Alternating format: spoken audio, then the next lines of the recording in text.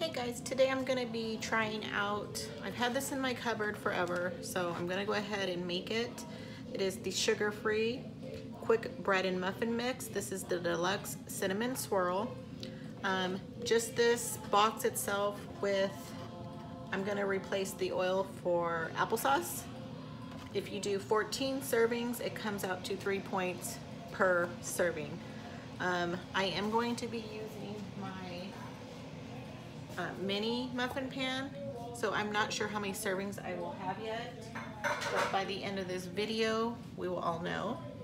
So I'm also going to add some banana because I thought it would be yummy.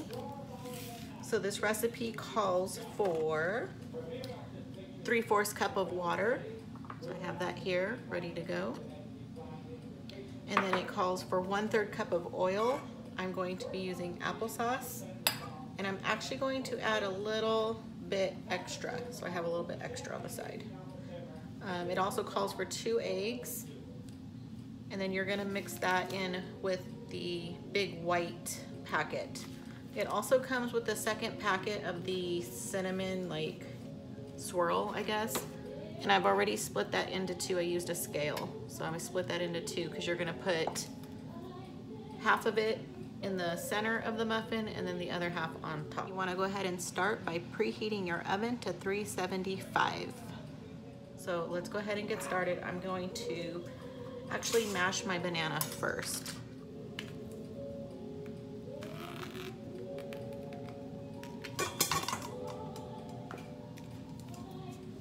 These are some nice bananas.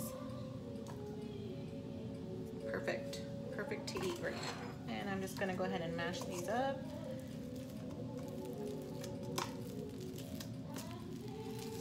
So that looks good. Okay, next I'm going to add in the large white packet of the muffin mix. Then I'm going to add in the 3/4 cup of water. I'm gonna add in, it calls for 1/3 cup of oil. I'm replacing it with the applesauce. This is unsweetened for 0 point. And like I mentioned, I'm going to just add a little bit extra. I find that when you replace applesauce for oil, it tends to need a little more. So I'm gonna assume that's the same in this recipe. I'm gonna add the 2 eggs.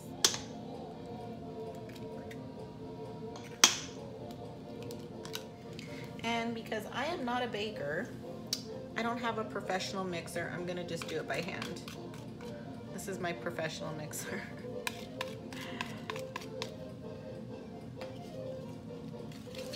So I'm just going to completely beat this up until it's blended. It smells good already, you guys.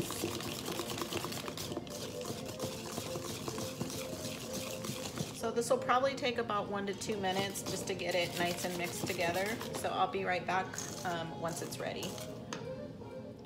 So I'm going to be filling up the muffin tray, and I coated it with the coconut oil spray. And I'm going to just be using this 1/4 cup as a guide.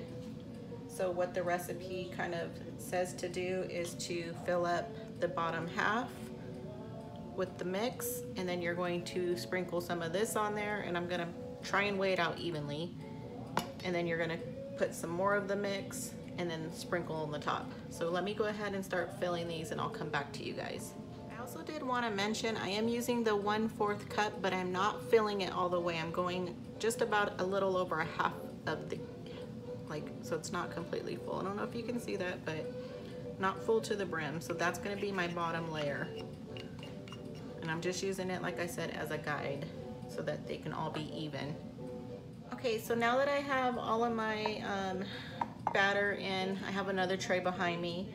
I'm doing a total of 20 of these muffins, so they're gonna end up being 2 points a piece. And what I'm gonna do is put about 1 teaspoon of this cinnamon mix into each one on top. So you just wanna sprinkle it on top of each one. So 1 teaspoon is gonna be half of the mix that came with the box. And then at the end, I'll sprinkle 1 more teaspoon on the top.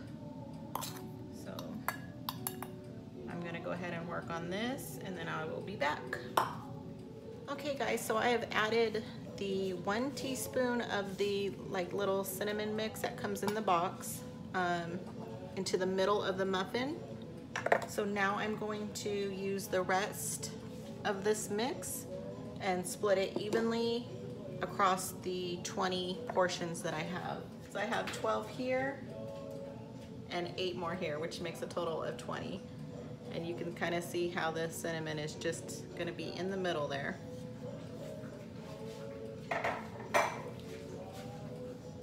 So now I'm just trying to keep this as even as possible, you guys. So you can use any kind of like measuring stick or something that you want to use. Also, you can see I had just a touch of the cinnamon left over by using 1 teaspoon in each, but that's totally fine. I'm not gonna try and add it all, it's fine. So now I'm going to just add another spoonful on the top of each one of these. So I'm basically just going to carefully cover the tops of each one. And then I will come back to you guys when I'm finished. Okay guys, so now that I've gotten the mix down, the cinnamon in the middle, and then the rest of the mix evenly spread out. I'm sorry I don't have an exact like measurement. I had to totally eyeball it and pray to the baking gods that I had enough to spread it to 20 muffins, and I just barely had enough. So you gotta kind of just eyeball it and measure it out the best you can. I just did a little spoon at a time and then went back until it was even. Okay, so moving on, I'm going to use the last of this mix, and I'm going to once again just put 1 teaspoon of it on the top, and then they'll be ready to go in the oven. So just 1 teaspoon sprinkled on top, and then they'll be ready to go in the oven, and then I'll come back to you once they're finished. And these will be 2 points apiece.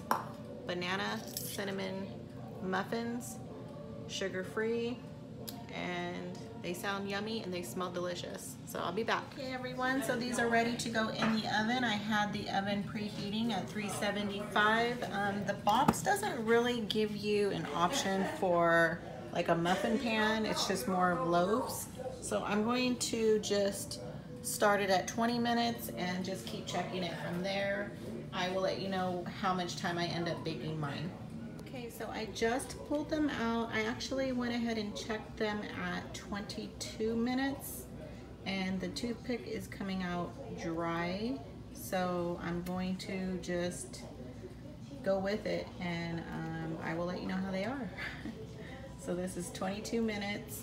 I made 20 of the cinnamon muffin mix, and I added banana, and these are all 2 points a piece.